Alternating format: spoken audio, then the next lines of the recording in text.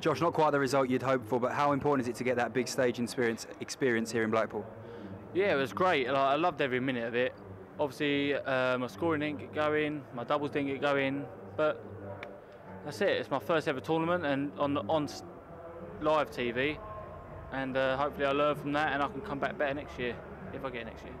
You've had such a good year and it's really put you on the map. Do you feel like that's just one step forward in your career and you needed to have this experience to push yourself on further? Yeah, definitely, and like all these floor tournaments help. The Europeans really helped for the stage experience. It helped it a lot more up there. I loved every bit of it up there. I didn't feel nervous. I just kept going, but the throw feels different up there. It's always going to feel different, no matter what, to the floor. In terms of nerves as well, how did it feel getting up there on that stage for the first time? No, I loved it. I loved it. Don't really get nervous. All the nervous parts are like probably the day before, and that was great. I loved it. People are bigging you up as a real potential for the future. This isn't the last we'll see of you, is it?